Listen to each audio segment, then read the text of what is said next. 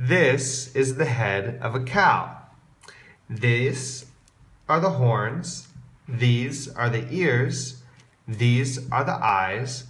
And this is the mouth and the nose.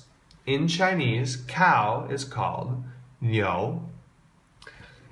The earliest Chinese characters wrote niu like this.